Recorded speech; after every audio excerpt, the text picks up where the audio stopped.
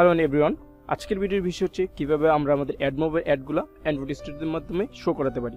তো এখনই অনেকেই প্রশ্ন করেন যে কোডোলার যখন কি অ্যাড অফ করে দিছে, এখন কোডোলারে আমরা যে অ্যাপসগুলো মেক করি সেটা প্লে স্টোরে পাবলিশ না করলে সেটাতে কোনো অ্যাড শো করে না। তো আজকে আমরা দেখব কীভাবে আমাদের অ্যাপস প্লে স্টোরে পাবলিশ ছাড়াই অ্যান্ড্রয়েড স্টুডিওর মাধ্যমে শো করাতে পারি। তো কথা না বাড়িয়ে চলুন শুরু করা যাক।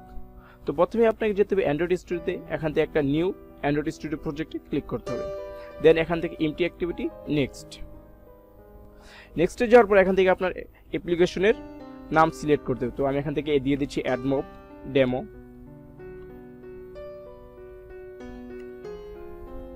দেন ক্লিক ফিনিশ। তো একটু অপেক্ষা করার পর আমাদের প্রজেক্টটা রেডি হয়ে যাবে। তো ফিরছি প্রজেক্টটা রেডি হওয়ার পর।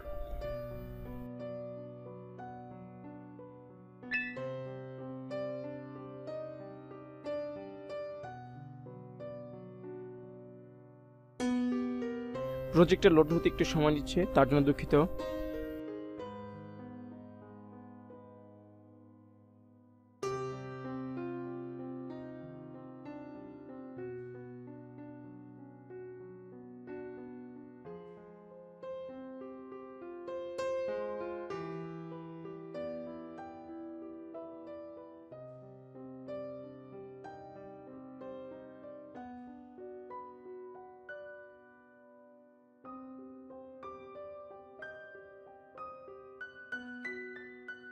আমাদের প্রজেক্টটা সাকসেসফুলি লোড হয়ে গেছে।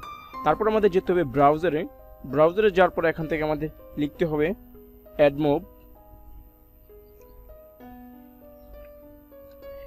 Ads tutorial. চলে যাচ্ছি অ্যাডমবের অফিসিয়াল ওয়েবসাইটে।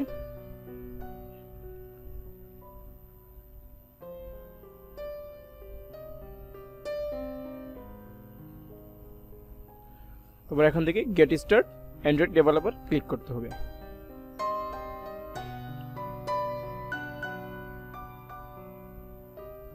তো এখান থেকে আসার পর আমাদের যদি আমরা আমাদের অ্যাপসে অ্যাড শো করে দেয় তাহলে আমাদের মিনিমাম এসডিকে লাগবে 14 অর লেটার। দেন এখান থেকে আমাদের এই যে dependency implement play server service add dependency, এই ডিপেন্ডেন্সিটা আমাদের প্রজেক্টে অ্যাড করা লাগবে। তো এখান থেকে আমি এটা কপি করে নিচ্ছি। কপি করে নেওয়ার পর এখান থেকে চলে যাচ্ছি গ্রেডল স্ক্রিপ্টে, বিল্ড গ্রেডল। দেন আমি এখান থেকে পেস্ট করে দিচ্ছি। নাও সাইন নাও।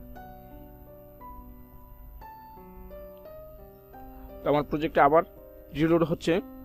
তো তারপর আমাদের যেতে হবে, রিলোড হওয়ার পর আমি আবার চলে আসছি অ্যাডমোর অফিসিয়াল ওয়েবসাইটে। এখান থেকে আমাদের যে মেটাডাটা আছে সেই মেটাডাটাটা অ্যাড করতে হবে। তো আমি এখানে পুরো মেটাডাটাটাই কপি করে নিচ্ছি। এই মেটাডাটাটা আমাদের ইউজ করতে হবে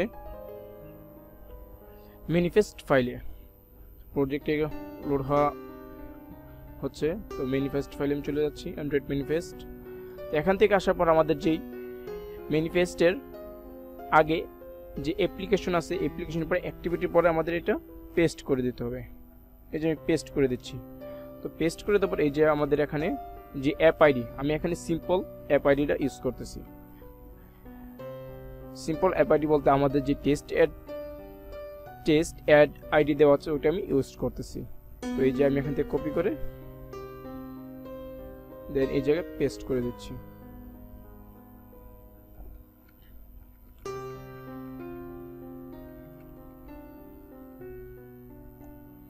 তো পেস্ট তো হয়ে গেল। তো তারপর আমরা এখান থেকে চলে যাব নিচের দিকে গেলে আমরা দেখতে পারবো এখান থেকে আমরা যেটা চাচ্ছি ব্যানার। প্রথমে আমরা দেখব কিভাবে ব্যানার অ্যাড শো করাতে হয়। তো ব্যানারে ক্লিক করলাম। তো এখান থেকে আসার পর এই যে আমাদের যে লেআউটটা আছে সেই লেআউটটা কপি করতে হবে।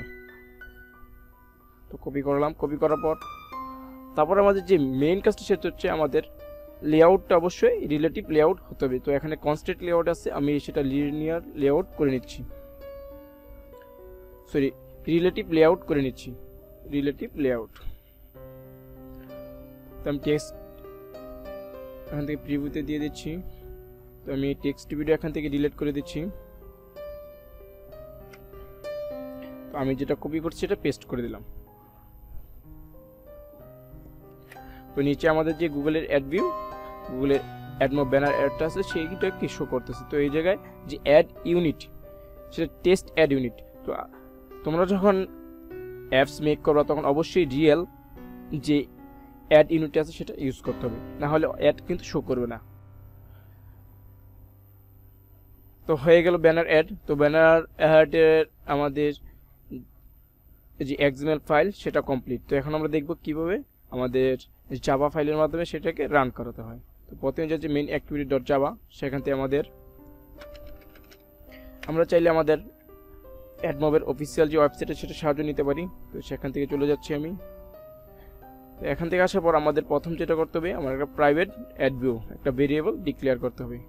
তো আমি এটা করে দিচ্ছি private add view, add view, alter enter দিয়ে আমাদের প্যাকেজটা ইনপুট করে নিতে হবে। আমি এখান থেকে জাস্ট সিম্পলি আমাদের যে অ্যাপ আইডিটা সেটা ইনিশিয়ালাইজ করে দেব। Mobile add dot initialiser this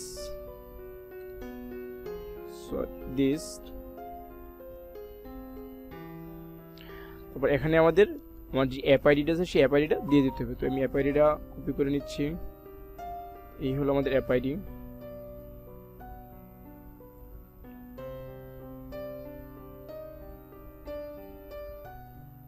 Ctrl+V।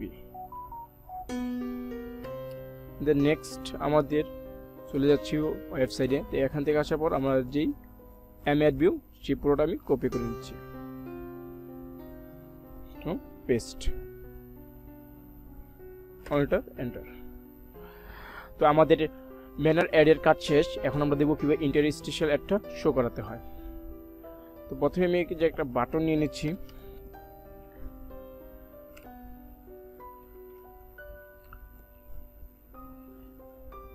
Match parent rap content,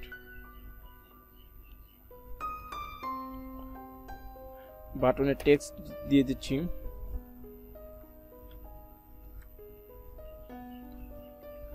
click to show ads. দেন আমাদের লাগবে বাটনের একটা আইডি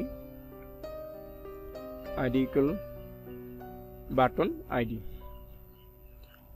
তারপর চলে যাই জাভা ফাইলে, সেখান থেকে আমাদের ফাইন্ড আউট করতে প্রাইভেট বাটন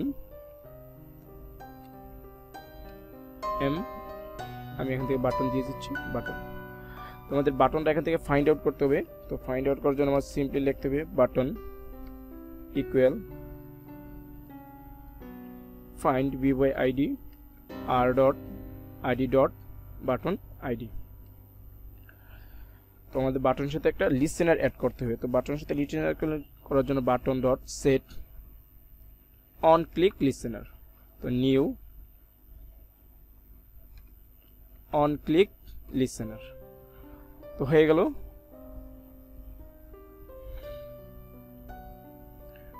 তো আমাদের বাটনের সাথে লিসেনার অ্যাড করা হয়ে গেল। তো এখন আমরা কাজ করব, যখন আমাদের বাটনটাতে ক্লিক করব তখন যেন আমাদের ইন্টারস্টিশিয়াল অ্যাডটা শো করে। তো তার জন্য আমাদের এখান থেকে আরেকটা ভেরিয়েবল নিতে হবে প্রাইভেট ইন্টারস্টিশিয়াল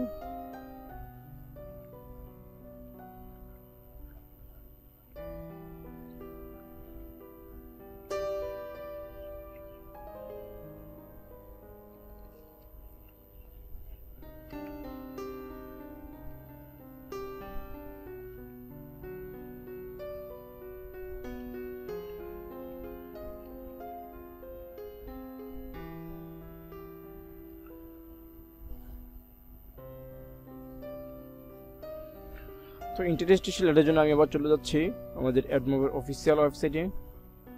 সেখান থেকে আমি স্লিম্পি এই যে ইন্টারস্টিশিয়াল অ্যাড সিলেক্ট করে দিলাম।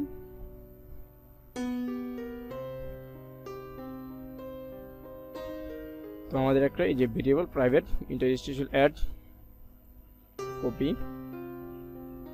আমরা এই জায়গায় পেস্ট করে দিলাম। দেন নেক্সট হচ্ছে আমাদের যে ইন্টারস্টিশিয়াল অ্যাড নিউ, এই পুরোটা আমরা কপি করে নেব।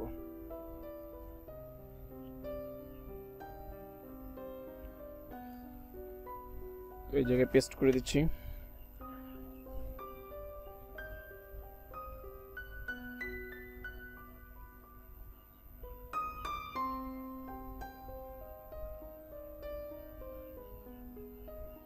অল্টারনেটর দিয়ে আমি টেক্সট ইনপুট করে নিলাম।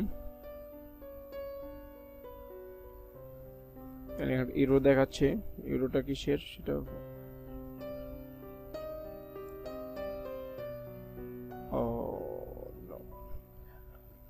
তো ইউরোটা হচ্ছে এখানে একটা পড়ে গেছে, সেই ইউরোটা সলভ হয়ে গেছে। তো এখানে আমরা ইন্টারেস্টিয়াল অ্যাডের জন্য আমরা ইন্টারেস্ট অ্যাড, নিউ ইন্টারেস্টিয়াল অ্যাড, দেন আমরা ইন্টারেস্টিয়াল অ্যাড ইউনিটটা সিলেক্ট করে দিচ্ছি। তো এই জায়গায় আমি যে অ্যাড ইউনিটটা ইউজ করছি এটা টেক্সট অ্যাড ইউনিট। তো অ্যাপস মেক করার সময় অবশ্যই রিয়েল অ্যাড ইউনিটটা এখানে ইউজ করতে হবে, অন্যথায় অ্যাড শো করবে না। তো নেক্সট আমি আবার চলে যাচ্ছি। এখান থেকে আসার পর আমাদের যে ইন্টারেস্টিয়াল অ্যাডটা কী করতে হবে, সেটা কি লোড করে দিতে হবে। তো আমি এটা কপি করে নিচ্ছি, এখানে আসার পর লোড। তো আমাদের অ্যাডটা কি লোড হয়ে গেছে। তো লোড হওয়ার পর আমাদের একটা কী করতে হবে, যখন বাটনে ক্লিক করবো তখন আমার কী করতে হবে, শো করাতে হবে। তো এখান থেকে আসি আমি বাটন লিসেনের সাথে। তো ইফ আমাদের interestial add, if interestial add is loaded, তো লোড করার পর আমাদের কি করতে হবে, শো করাতে হবে। তো interestial add ডট শো, তো হয়ে গেল। তো যখনই আমাদের বাটনের সাথে ক্লিক করা হবে তখন আমাদের interestial addটা কি করতে হবে, শো করে দিতে হবে। তো interestial add শো করার পর যখন আমাদের interestial addটা ক্লোজ করা হবে তখন যেন আবার একটা রিলোড হয়ে যায়। তো এখন আমাদের interestial add dot set add listener new add listener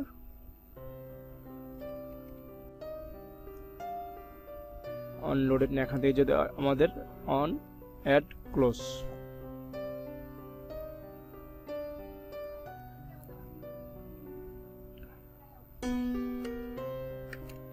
এখান থেকে আমাদের ইন্টারেস্টিয়ালটা আবার কি লোড করে দিতে হবে। তো এখান থেকে আমি রিকোয়েস্ট করার জন্য এখান থেকে আমি ডিলিট। তো হয়ে গেছে আমাদের অ্যাপসটা। তো এখন আমরা চেক করব যে আমাদের অ্যাপসটা ঠিক মতো কাজ করছে কিনা।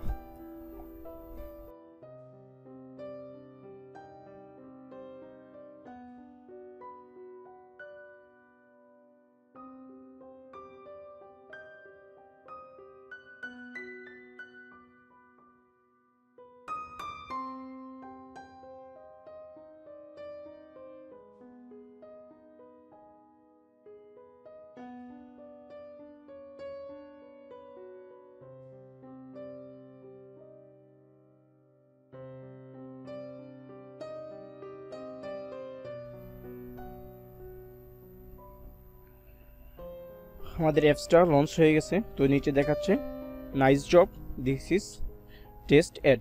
তো দেখতেই পাচ্ছি আমাদের ব্যানার অ্যাডটা শো করছে। তো এখন আমরা দেখব আমাদের বাটনে ক্লিক করবো, আমাদের ইন্টারেস্টেড অ্যাডটা শো করতে। বাটনে আমি ক্লিক করছি, তো বাটনে ক্লিক করার সাথে সাথেই আমাদের চলে আসছে আমাদের ইন্টারেস্টেড অ্যাডটা। তো ভিডিও যদি ভালো লাগে তো অবশ্যই ভিডিওতে লাইক দিবেন আর চ্যানেলকে অবশ্যই সাবস্ক্রাইব করবেন। ধন্যবাদ সবাইকে।